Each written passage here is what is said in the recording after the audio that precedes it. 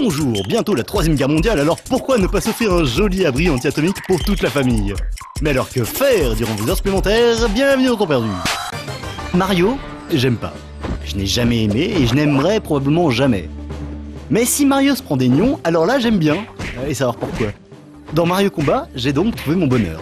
Vous contrôlez l'abominable Mario dans un univers presque aussi laid que l'original, et vous devez frapper, cogner, maraver des tortues sans défense jusqu'à être confronté au méchant ultime, Bowser.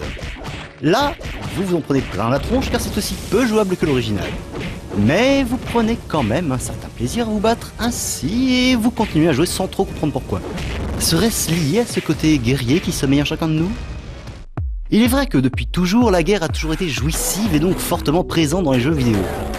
Prenons par exemple ce fabuleux remake de Doom où il s'agit, je le précise pour les néophytes, de massacrer des hordes de monstres et de zombies à grands coups de poing, de flingues et de tronçonneuses.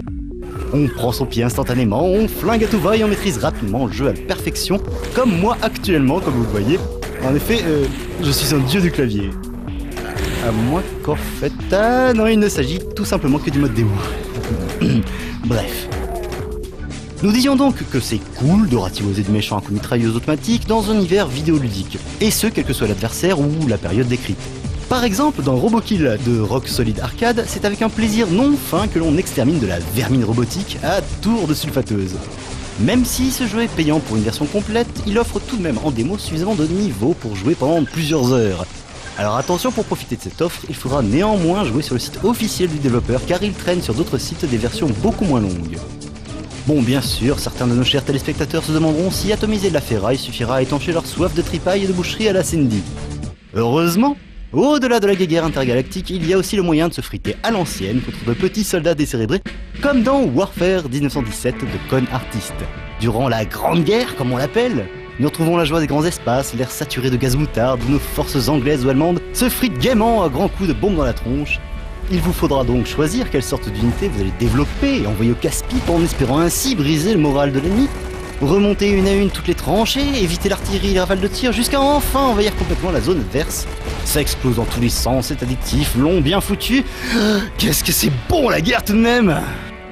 Alors voilà, dans plein de jeux vidéo, on se plaît à oxyre, décimer, abattre, assassiner, détruire, écharper, égorger, en un mot, tuer. Et lorsque l'on tombe sur la création expérimentale de Jess Vendrux, c'est bien... Alors s'installe comme une sorte de malaise.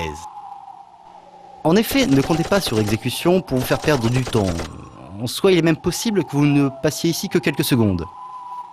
Mais vous en parlez plus dévoilerait un peu trop le secret qui se cache derrière ce jeu. Sachez donc seulement que vous ne le comprendrez vraiment qu'après avoir tenté une seconde partie. Et là, finalement, loin de votre écran, peut-être occuperez-vous votre temps autrement.